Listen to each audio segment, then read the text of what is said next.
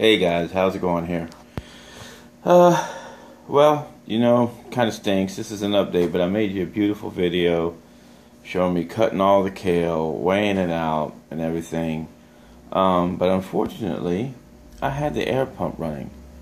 And when I went to listen to it, was it listenable? Listenable. Is that a new word? Well, anyways, you could hear, but I had the phone close to the air pump and it was loud. And so no good, guys. But anyways, I want to tell you what I discovered. Okay, kratky side, DWC. First thing, I pulled off the first bit of growth from these, and from this side, 5.5 ounces. This side, 6.5 ounces. Now, another thing I discovered. Notice how this plant here, which is actually two plants in there, and this plant here, you see the stalk of it, comparison?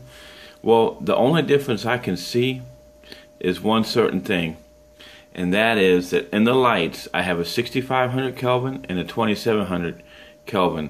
The spot where the plants are growing big, 2700 Kelvin bulb. The other side, 6500. Now, I was under the assumption from what I'd read and looked into that the 6500 was more for the growing of the greens and everything, and the growth vegetative plants, and the 2700 was for the blooming part, the phase of the plants. So, having discovered that, from what I see here, and maybe somebody already knows, and I'm just beating a dead horse, but the 2700 Kelvin bulbs, which are actually cheaper and a lot more readily available, seems to be doing a better job. I'm going to be doing some more experimentation with that. The next one I'm going to do, I want to have it straight, maybe kratky, because to me, the weight and everything, it's just not worth putting an air stone in it, at least on kale, so far from what I've discovered. I'll be doing other plants as well to figure that out. Another thing I want to touch base with you about, I don't know if you can see it, but let me zoom in and show you right there. Hopefully it does it.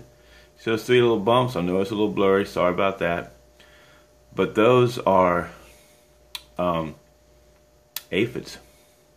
Yeah.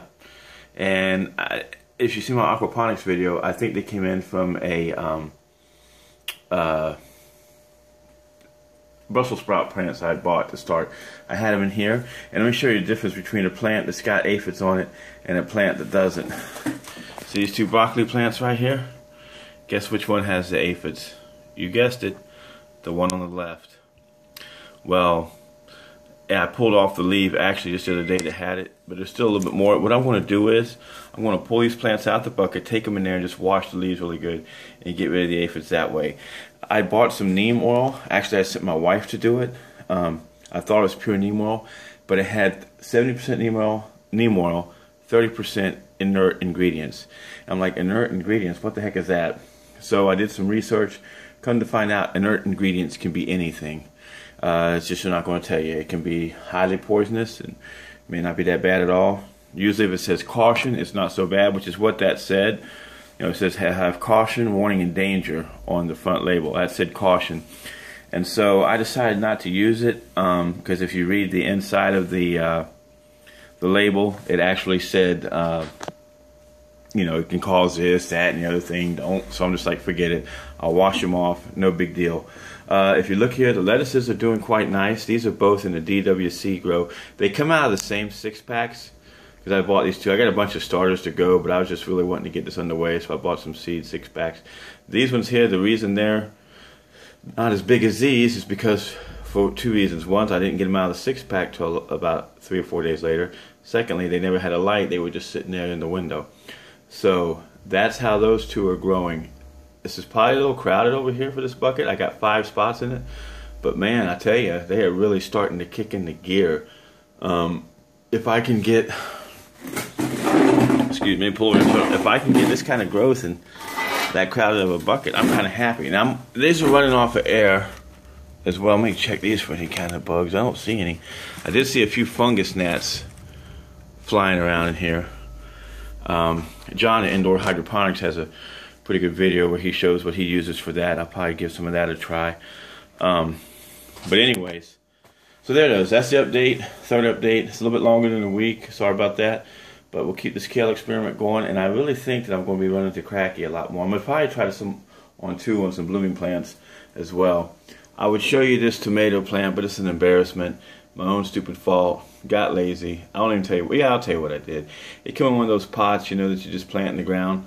What did I do? Stuck it in the bucket with the pot. Put the soil, the water right to the bottom of it. Figured, that'll wake up, no big deal. Well, it was a big deal. I should have cleaned off the roots like I always do. I'm thinking that's the problem. Maybe there was something else to it. I don't know, but it seems like it's making a little bit of a comeback. There's some new growth down there on the bottom. So hopefully it will. Let me check out the roots on this baby, see if there's anything. Yeah, there's starting to be some roots come through. So actually I think there is some hope for it yet. I took it out and cleaned it off, so I think it's going to come back. I'm going to try to nurse it and see if I can't bring something back to life that I had a part in probably killing. Anyways, guys, hey, thanks. That's it, for the update. Appreciate it. You guys got any suggestions, hints, whatever. Love to hear them. You guys have a great day. And I'll see you next time. All right, bye.